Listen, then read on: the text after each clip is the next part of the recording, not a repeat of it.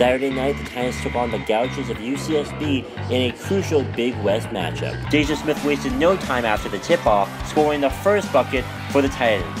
With the Titans down 10-2, Hannah Thompson sinks a 3 to end the Titans' scoring drought. After going down 15-7 in the first quarter, the Titans looked to slow down the Gaucho offense. Unfortunately, the Titans were left to play catch-up.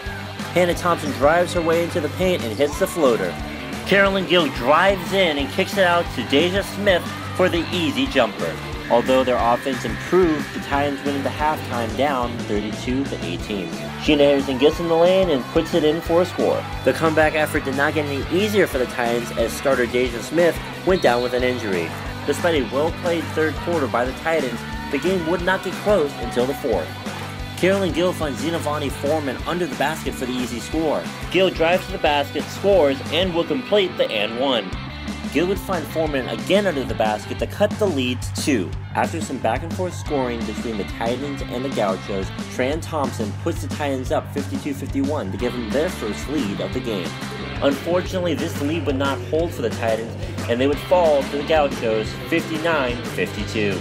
Despite the loss, Coach Harada looked at the positives from the game. Being down 18 and being able to come back and take the lead, I think that's a huge positive. Shows the toughness and the grit that we have, and we didn't hang our heads, and it would have been easy to quit. Your post player's out, down 18 points. Shoot, what are we going to do? But we stuck with it, and we grinded it out, and we found a way to come back. So really proud of that.